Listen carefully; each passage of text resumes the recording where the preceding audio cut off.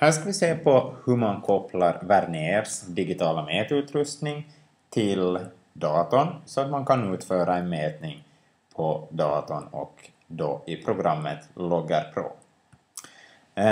Här har vi nu en kraftsensor, en av Verniers sensorer. Sen har vi Verniers LabQuest-enhet dit vi kopplar den här sensorn. Och så har vi också en USB-sladd där. Vi börjar med att koppla in sensorn till LabQuest-enheten. Och den här sensorn har en anslutning som ser ut så där som man kan koppla hit till kanal 1 på LabQuest-enheten. Sen så tar vi också och kopplar den här mini-USB-delen eller anslutningen till LabQuest-enheten.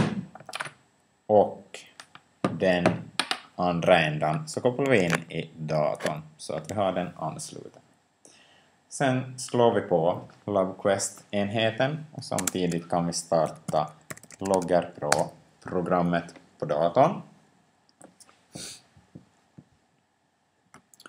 Och då det startar då så känner det automatiskt av att vi har en kraftsensor kopplad då till den här LabQuest-enheten och den till datorn.